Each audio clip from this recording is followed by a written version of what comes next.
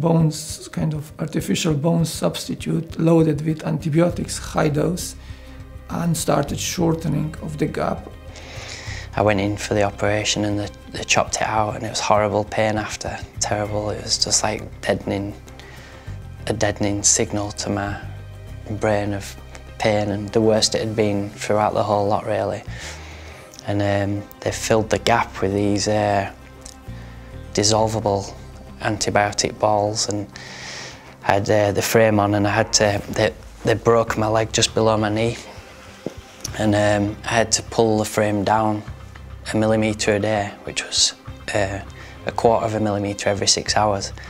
So at 6 in the morning, 12 o'clock midday, 6 o'clock at tea time and midnight. So I never got rest because I had to be up at midnight to stretch the bone, and I had to be up at 6 in the morning.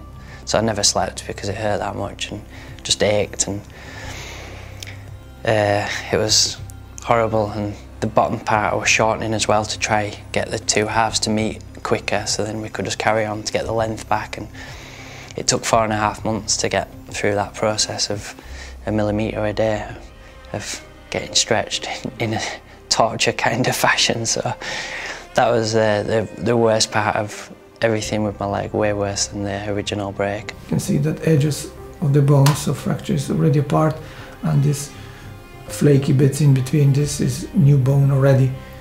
And this is where you can see that the gap at the bottom is closing, is certainly shorter than it was before. Eventually when it had met, he was really happy with it all, and he showed me this x-ray, and there was just this great big gap from below my knee to down where I'd moved the bone.